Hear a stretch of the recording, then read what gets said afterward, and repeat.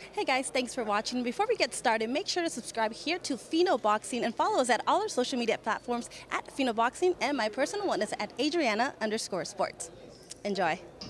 To the press here, you're on with a couple of members of the media. I have a few questions for you.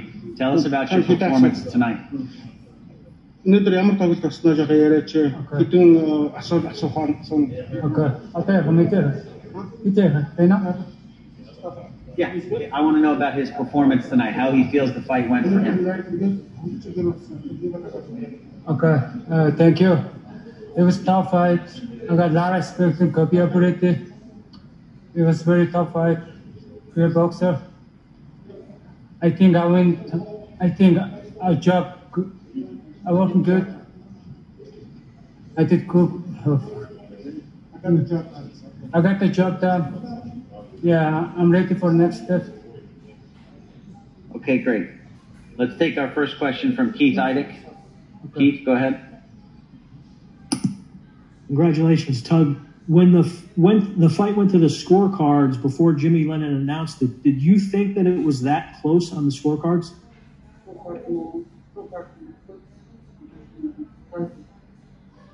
Yeah, it was close, but yeah, but I got win. Cobia is very tough fighter. I got respected. But did you think it was close on the scorecards, or did you think you had won by a big margin?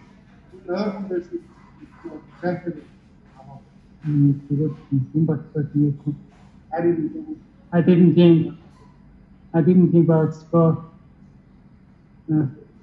I'm happy to win.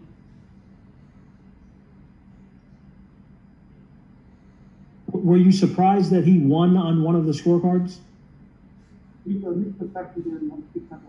Yeah, yes, that did surprise me.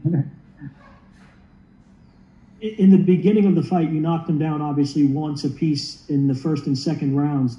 Did you think you were going to be able to knock him out early in the fight? Yeah, I'm trying, but it's boxing. I win decision. It's okay. I'm ready for next fight. Fight.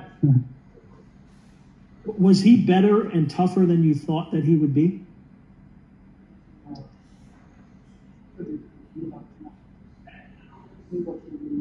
Yeah, he's tough. Very tough. It's a tough fight. Thank you, Tug. Thank you.